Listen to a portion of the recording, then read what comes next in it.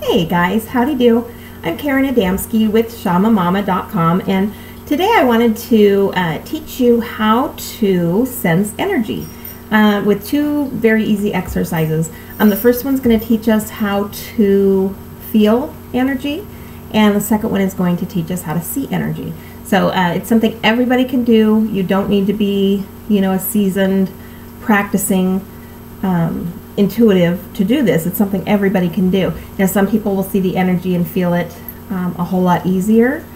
Some people may need to really practice at it, but don't get discouraged if you're one of those people, because I was kind of in the middle, but it comes a lot faster than you think, and it's like, oh my gosh, once you understand it and feel it and see it, you don't really go back. You have that.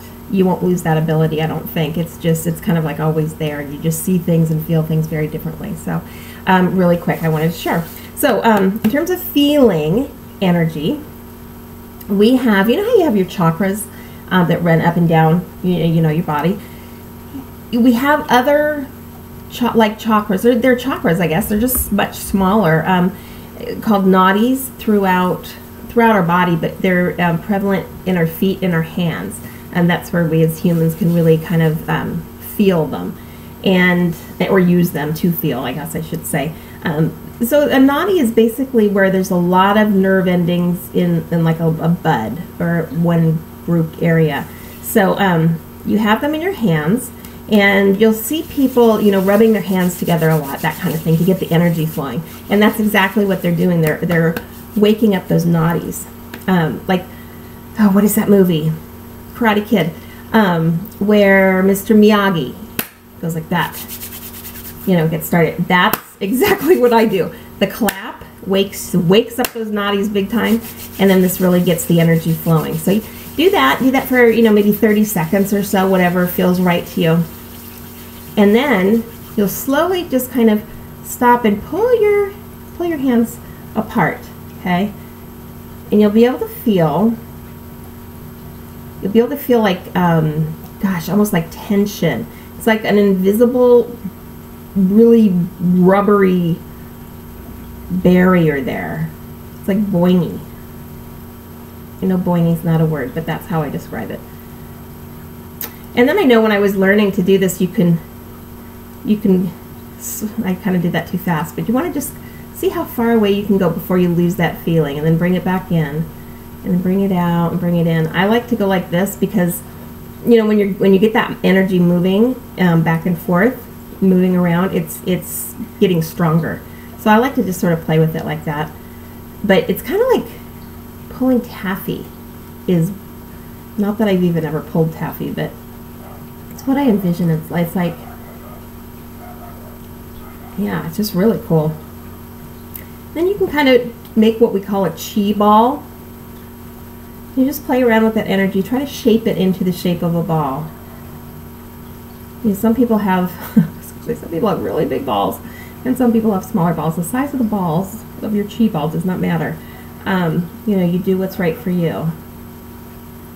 It could be a really small ball of super duper compacted energy. It could be a big ball of, kind of wispy diluted energy. So the size of your ball doesn't matter. Just do what feels right. And just play around with it. This is feeling energy. You can't see it, but boy, you sure can feel it. Oh, that's my friend Connie, I bet. Nope, that's my friend Pam. So, yeah, that's that. Whatever, I ask if you, if you do this, don't just drop your hands and run off. You've got a lot of good energy right here. Do something with it. Just, here, I'm going to give it to you. That's how I just flick it. Some people just sort of shoot it. I flick it, because that's what feels right to me. Anyway, so there you go. So that's how you feel energy. It's awesome, when you're sitting on the bus, or you're sitting waiting for a meeting to start, or whatever, you can play around. You'll get better at it, and it's fun. It's really, really fun. Feels awesome. Okay, now for seeing energy, excuse me, my mouth is just like super duper dry, and that's super hot. Okay, so for seeing energy, this is really, really cool.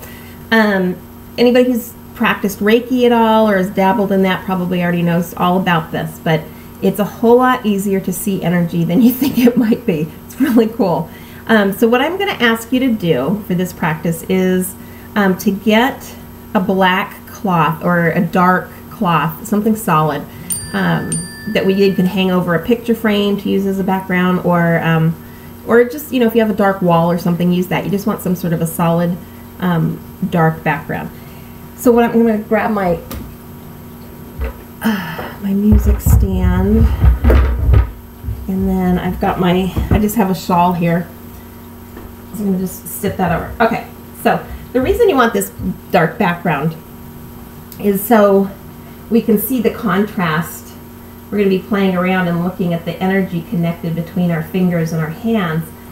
And typically when you see the energy around an item, whether it be living or, you know, a water bottle, whatever it is, you know, when you see the aura of something, the energy around it, it's typically white-ish or light-ish, I guess. You know, it's typically not a dark color right away. So for when you're learning to see energy, it's really great to use that black background. Okay, so what we're going to start out by doing is put your two fingers together, and we're just going to keep it here for a couple seconds. I don't know, 10 seconds or something, okay? And then what we're going to do, what we're doing right now by doing this is I've got the energy is flowing from this finger to this finger, back and forth. They're connected now. Because we're all energy, right? You know, E equals MC squared. What is that? Energy equals matter. Oh, shit, what is it? Sorry. Matter. At this matter and something about the speed of light squared. Matter and speed of light squared equals MC squared. Basically, though, what I'm getting at is and I remember, it's funny, from school, all I remember is E equals MC squared, and it was all about Albert Einstein. I don't know if he was the guy behind it, but now I get it, that it's energy equals matter, and matter equals energy. So, you know, you connect your energy, and it's connected and stronger. So then you break that energy apart, and it's not just cut. It's not broken apart. There's energy in between my two fingers when I pull them apart that's still connected. Even though my two physical fingers aren't, you'll be able to see when something's broken apart, how that's still connected by energy. So it's really cool. So you take your background. Gotta see how I'm doing this here. Now you're probably not gonna see the energy here, but what I'm gonna do, so I'm gonna do this myself as a teaching aid, I guess, for you. But you're not gonna see what I'm seeing on the screen, I don't think. So I'm gonna take my fingers apart, and what I'm doing with my eyes is I'm focusing on my fingertips and that space between them. And I'm letting my eyes kind of gaze to the black background. So I'm not focusing just on the fingers. I'm not focusing just on the background. And I'm letting my eyes just really get comfortable and soft. Okay, so I'm not crossing my eyes or getting so crazy that I'm seeing double or it's super blurry. It's just a very soft focus.